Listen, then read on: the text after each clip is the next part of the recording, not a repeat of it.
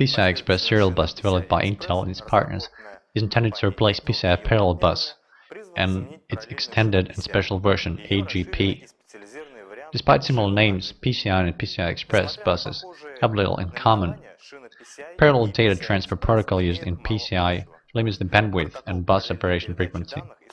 Serial data transfer used in PCI Express ensures better scalability. Specifications list the following PCI Express versions: 1 times, 2 times, 4 times, 8 times, 16 times, and 32 times. PCI bus operates at 33 or 66 MHz frequency and provides bandwidth of 133 or 266 megabytes per second, all of which, however, is shared by all PCI devices. PCI Express bus operating frequency is 2.5 GHz, which ensures unidirectional bandwidth of 250 megabytes per second for each PCI Express 1. To calculate bandwidth in case of several lines are available, one is to multiply this 250 megabytes per second bandwidth by the number of lines and by 2, since PCI Express is a bidirectional bus.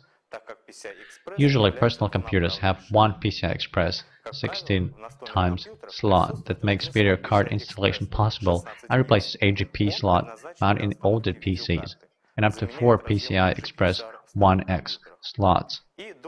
Mainboards used in several servers and workstations can also be equipped with PCI Express 4X and 8X.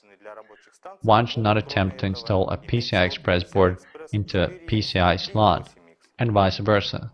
PCI boards cannot be installed into PCI Express slots. Nonetheless, a PCI Express 1X board can be installed and will not most likely properly function in PCI Express 8X or 16X slot, but not the other way around. A PCI Express 16X board simply won't fit into PCI Express 1X slot. In 2007, a new specification of PCI Express Bus 2.0 was adopted, whose main distinction is double bandwidth of each transfer line in each direction, which means an 8 gigabit per second bandwidth in each direction in case of the most popular PCI Express 16X version used in video cards.